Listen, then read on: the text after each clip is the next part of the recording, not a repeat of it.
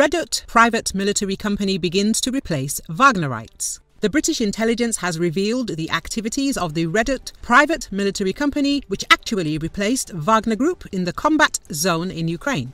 The department noted that the Redut private military company is recruiting mercenaries under the guise of volunteers, including former Wagnerites. The group is controlled and financed by the Main Directorate of the General Staff of the Armed Forces of the Russian Federation.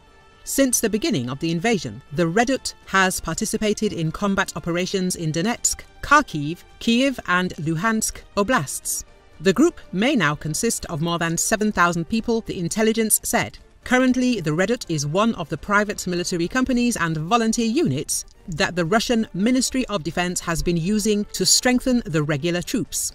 The UK intelligence suggests that recruiting mercenaries into so-called volunteer units helps Russia avoid declaring mobilization, which is considered an unpopular move.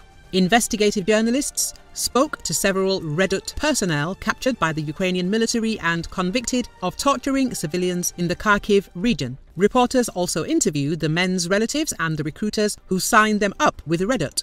The investigation also draws on phone data and company documents provided by the Ukrainian military and secret services. Moscow has never mentioned Redut's existence, and the government's position remains that mercenary companies cannot exist legally in Russia.